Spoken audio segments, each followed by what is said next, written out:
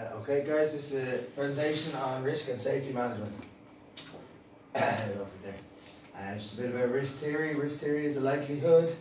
Risk theory is the likelihood of harm happening to someone or something or someone. Different types of risk include perceived risk, absolute risk, and real risk. Perceived risk is subjective and relative to the individual. Therefore, the perceived risk may be different from real risk. Absolute risk is the prominent, most obvious risk before the safety measures are taken. Real risk is the risk taken after safety measurements are in place. What is risk management? Looking after yourself, looking after others, or keeping safe. Okay, yeah, next slide there, Luke, thank you. Okay, this is an example of a risk spectrum. Just shows from frequency of occurrence to severity of harm in the scale system. So it's either frequent, likely, frequent then to remote chance, or catastrophic to slight chance of something going wrong. Yeah, that's just a risk spectrum there. You can hit the next slide there, Luke. Thanks very much. So for a reference point on this, so I'm just trying to get back on that. For reference points in this presentation, I'm going to talk about the Mangay-Popo Canyon tragedy. You might recognise from Luke's presentation. This event happened in New Zealand in 2008, on 15th of April, and almost 12 years on, and it's still fresh in the minds of survivors and the victim's family. 7 people were killed, as you see the 7 people here. And a canyon and tragedy. So canyon is just like a gorge. This is a place in New Zealand with like a volcanic valleys everywhere, and they're just going down the watery gorge. Sorry, just one second.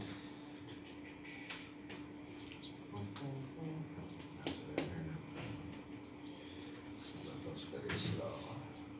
Yeah. So 7 people lost their lives that day on a canyon trip while with the St. Edmund Hillary Outdoor Pursuits Centre in the north of New Zealand's Central Island. The participants are 1 teacher, a leader, and 6 students were out on the banks of a river where they were hit by flash floods. The original size of the group was approximately 40 people, but at the time of the highest risk situation, there was 10 of them on the ledge of the river near a dam, and the water was steadily rising. This was a rescue attempt. The rescue attempt was sprung into action with a throw rope from the opposite side of the river being deployed. The rescue attempt was successful for a few of the group, but as the ledge the group were on was above a big fall on the river, and people who missed the rope went over the fall, and unfortunately most of the group who went over the falls died. Although the participants were kitted out in the correct personal protective equipment, including wetsuits, buoyancy aids, the majority of the group were lacking a vital piece of life-saving equipment, a mobile phone, as phones were not permitted on the course in this OPC. I know it was 2008 and there wasn't too many people with phones, but they weren't allowed to have mobile phones on this course. So you can hit space there, Luke.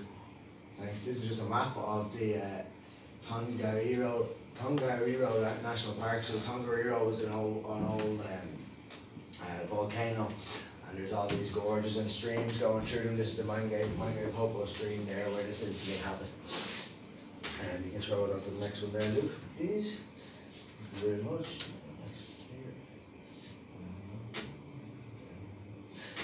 Okay, a tragedy that could have been avoided.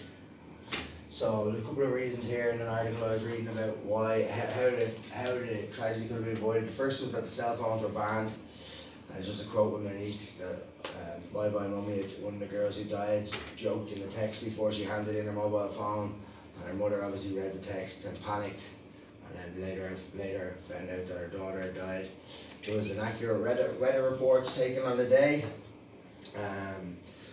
There were lowered ratios, and the competency of the leaders on the day all had a part to play in making this one of the biggest tragedies in adventure sports in New Zealand had ever seen.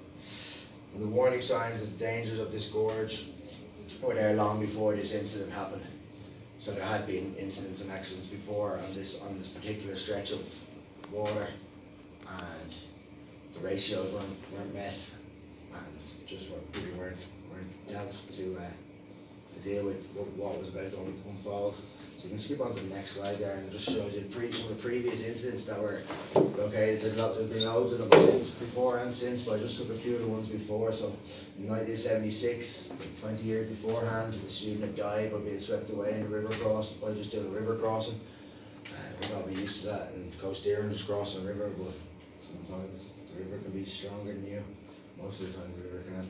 So you can see that even up to 1998, there'd been a lot of incidents which all should have, even as small as like student fractures ankle, the staff training day, to look at the gorge rescue, it helped the group management action. Sorry, I don't really understand that. A few near misses along the way anyway, so it should have been a lot stricter risk placements involved up until leading to this 1998 incident.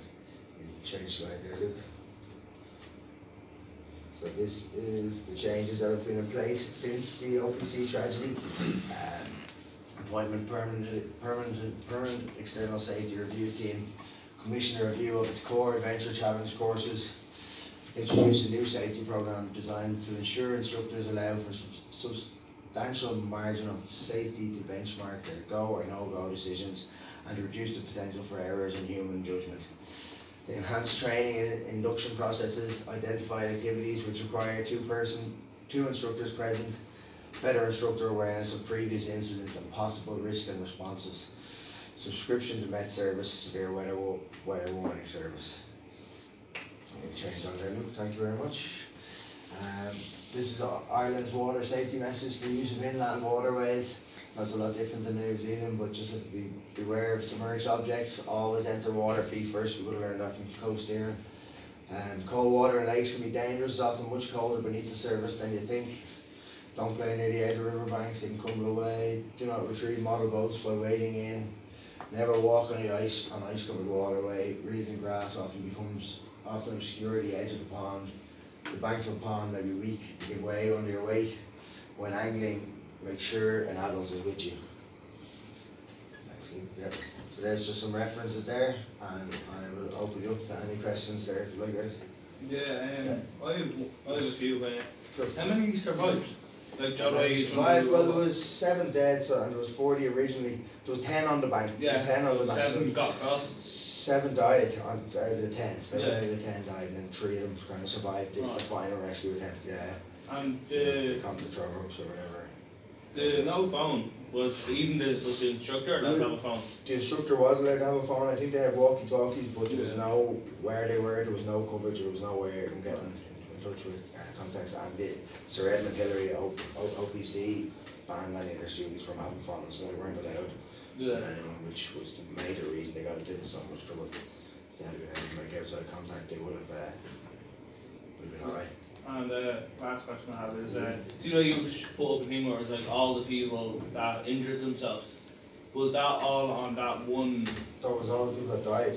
Or was that on that one waterfall, or was that on that river overall? Or was that one section? That was that one rescue tank, the one section where the water, the flood warnings came in. They obviously got 30 to safety when. No, not that group. Like, see the way you said all the incident reports you showed. One incident report, yeah, so. You showed all the incidents. Oh no, sorry, the example of a risk spectrum and stuff. No, all the incidents since 1997. Oh yeah, sorry, yeah, that was all on the same board, yeah. Yeah, that was all. Was that all on the same section, or was that just? Yeah, well, I'm sure I showed you on the map that the gorge was big, so it would have been on that gorge, or running from that OPC, running from that centre. They were all the all the actions. There was loads more even after this happened as well. So it's just. Okay. Any more questions? No? Okay, thanks very much. Stop that there.